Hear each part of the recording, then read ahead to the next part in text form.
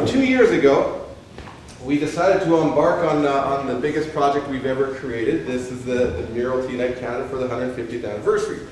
So for the last 2 years, we've been going all across the country, stopping in towns and cities.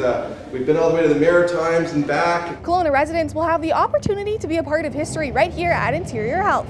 Today we have our Canada 150 mural event. So this is a community painting event here in Kelowna. We have about 300 participants. Each participant will paint a tile, and then we will be putting them all together to assemble them into one giant mural, and it will be displayed in the lobby of our building.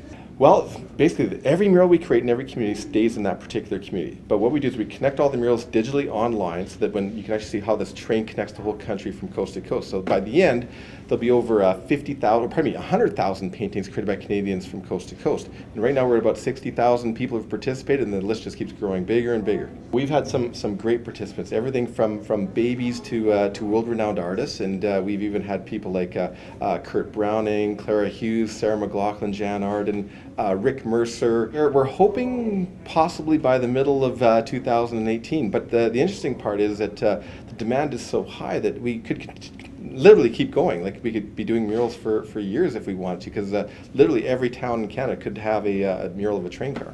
For more information on all the murals across Canada, you can go to Canada150mosaic.com. For Castanet News, I'm Madison Earhart in Kelowna. Find your next boat, bike, RV, or snowmobile in our Power Sports section. You can find it in the Classifieds button on the yellow masthead.